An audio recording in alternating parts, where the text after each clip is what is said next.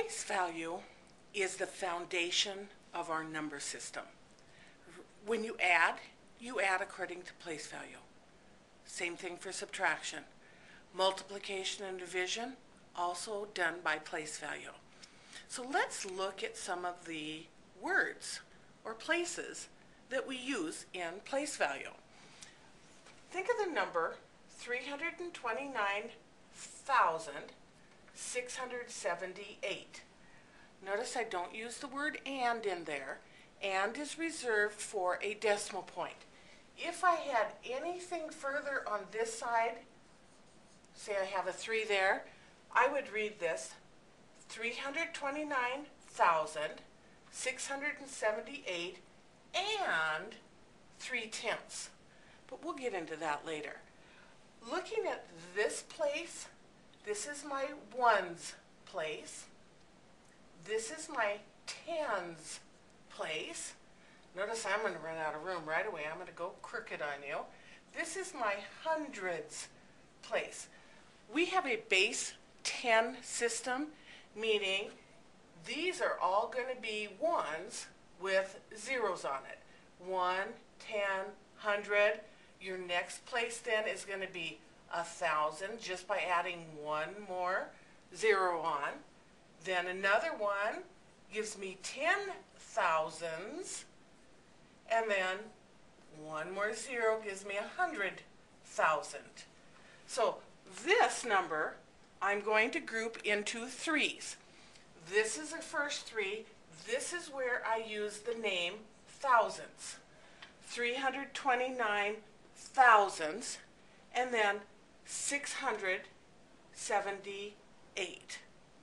And 3/10, but I'm not looking at that right now. Let's look at some place values that are on the right side of the number. Remembering this is your ones place. This is the decimal point, which is the break between the whole number part and the fraction or decimal parts.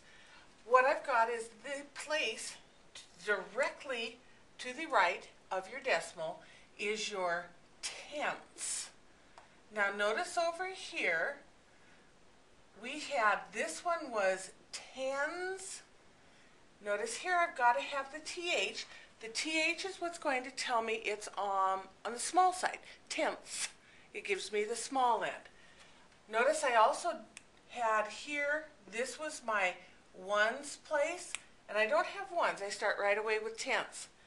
This one then is going to be my hundredths place, and this is my thousandths place. Notice that I'm going in exactly the same order so that my starting point is always my decimal, and it's going to be here tens or tenths, hundreds, hundredths, thousand, thousandths.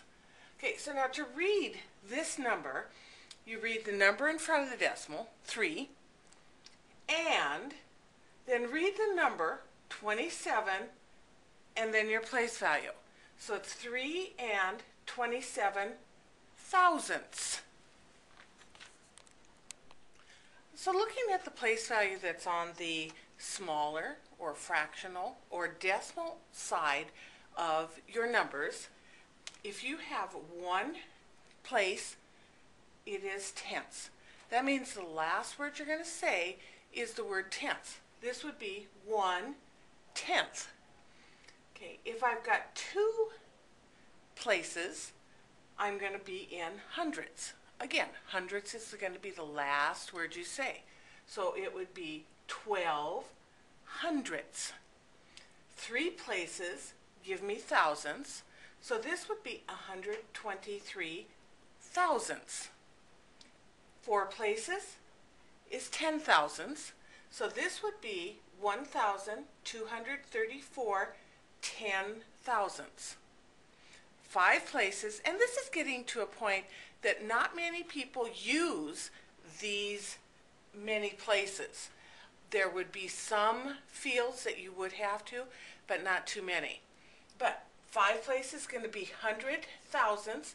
Notice that it does have the TH, the TH, the TH, the TH, the TH. That always tells you you're at the small end. This would be 12,345 hundred thousandths. 6 places, and that's as far as we'll go because not many people need it at that point. 6 places is millions. So this is going to be 123,456 millionths. So now, what happens, I know reading the behind the decimal part, what do I do if I have numbers in front of the decimal? I read them in 4 different ways. I read the number in front, I read the decimal as an and, I read the number, and I will read the place value. So this would be 20 and 1/10. This would be 303 and 12 hundredths. This would be 45 and 123 thousandths. 4 things: number in front, the decimal is an and, the number behind, and then your place value.